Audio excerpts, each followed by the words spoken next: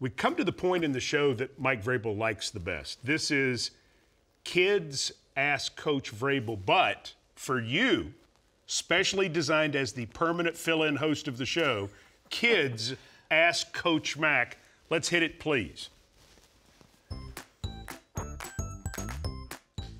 My name is Savannah. I'm 12 years old, and I'm here to ask Coach Mac a question. Coach Mac, what was your favorite player on the Tennessee Titans when you were coaching them? Tighten up. Wow. Savannah. First of all, great question. And Savannah, tighten up. Keith Bullock.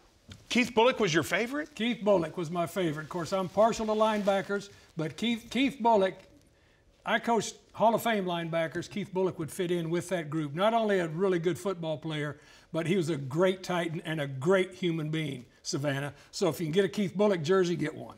I think he may be going to London, I hear. Well, he should be. As well he should. Anywhere the Titans are, Bullock should be. All right, so let me ask you this. Who is your favorite Titan who was not one of your linebackers when you were coaching? CJ2K.